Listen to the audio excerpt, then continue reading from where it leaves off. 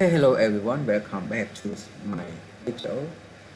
Okay, today I will show how to enable macro in Microsoft Excel. You can go to open Excel. Yeah. For enable macro, you can go to File,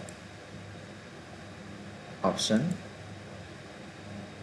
Task Center Setting, and Macro Setting. You can go to enable all macros. Yeah, you can read this message, not recommend or potentially dangerous code can run. But if you decision already, you can click on enable all macro and click OK and OK. Yeah, already.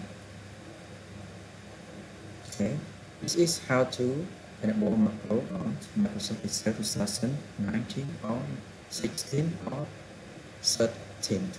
Okay, thank you for watching my video.